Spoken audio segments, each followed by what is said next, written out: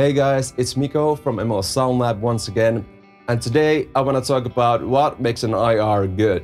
There are so many IR producers out there these days, and everyone is just saying that I have the best IRs and you should be using my product, which is a great marketing statement, but I don't really want to take that route. I want to explain to you what makes a good IR and why my IRs are the best ones on the market right now.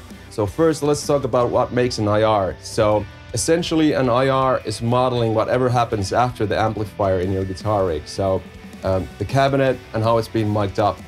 And that is actually like 90% of your guitar tone. It's actually kind of weird, but if you're using like a Mesa amp and a Marshall amp, and it's going through the same cabinet with the same mic up, they're actually gonna sound pretty similar. So you can do many things wrong when shooting an IR. Obviously, number one will be the microphone positioning. Most people do it so that they have a live room and a control room, and they move their mic with their hands and then go back to control room and check if it sounds good and so on. Then there are some guys that have headphones on and do the mic placements in the live room with the loud cabinet screaming in your face. I feel like both of those methods are wrong. You don't really hear the mic position that great. So what I did was I built a microphone robot that I can control from my control room. So I'm just sitting on the computer, I have a camera on, and I can see where the microphone is moving.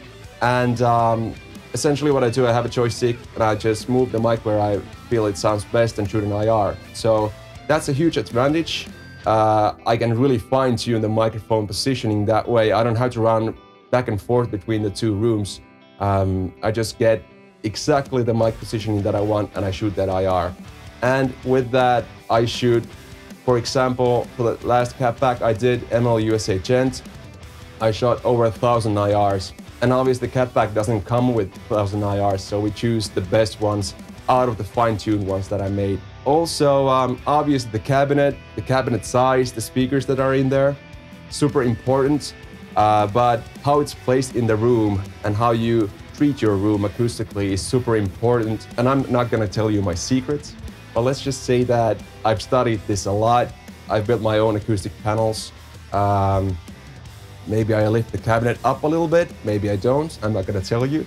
But experimenting with stuff like that really helps you get the best tone possible. Apart from just the mic placement, a 4x12 cabinet has 4 speakers in it. Most IR producers only shoot 1 speaker of the 4x12 cabinet. For me, that sounds lazy, super lazy. I shoot all 4 and I include them in the cap pack. You get 4 times the versatility. And then when you start combining the different speakers with each other, I feel like it's like 100 times more versatility than just shooting 1 speaker on a 4x12 cabinet. After that, we need to discuss how the caps are being driven. So I'm probably one of the only ones that uses real tube amplifiers to drive the cabinets. I feel like the cabinet needs to be driven exactly the same way as it would be driven in real life. So, for example, if you get cap pack 13 or ML USA Gent, those cap packs are Mesa cap packs. They were both driven with a Mesa tube head, a Mark IV to be more specific. You may not know this, but most IR producers do not use real tube amplifiers to shoot their IRs. They use solid-state amplifiers or something completely different that is flat-ish. All of my IRs are being shot with tube amplifiers. The 4x12 caps, the smaller caps even, are being driven with real amplifiers. The AC30 pack that I made was shot with a real old vintage AC30. And what I do is I remove that tube amp collar from the IRs in post, and this way I get the cleanest possible capture. Even if you're using like a solid-state amplifier or something like that, that is flat-ish, you're not getting a clean capture if you're not removing your amp collar.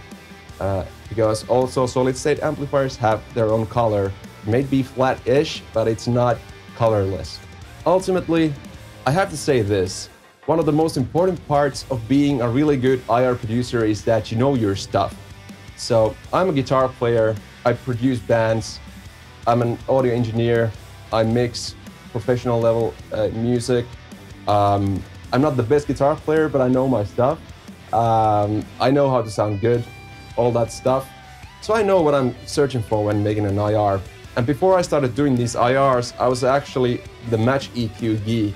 I'm not sure if you guys know this, but even before Kemper, even before XFX had tone matching, I was doing the match EQ thing, which is essentially what the Kemper does and what the tone matching does in the XFX. So anything from Jimi Hendrix to Bon Jovi to Killswitch Engage, I've gone through those guitar tones that they're using on their albums and matched them. I really understand how they work, how they treat their low end, how they treat their high end, how much they scoop their amps and stuff like that. So with that knowledge, I kind of know how a professional would place a microphone and how it's been done in the past. That's kind of how I learned how to position microphones on a cabinet. Thank you for watching this video. I hope you liked it. I hope you learned something about IRs. If you have more questions, please ask. I'm more than happy to help. And stay tuned and subscribe to my channel. I'm gonna be talking a lot about IRs and guitar tone in general. So cheers guys, subscribe. Bye-bye.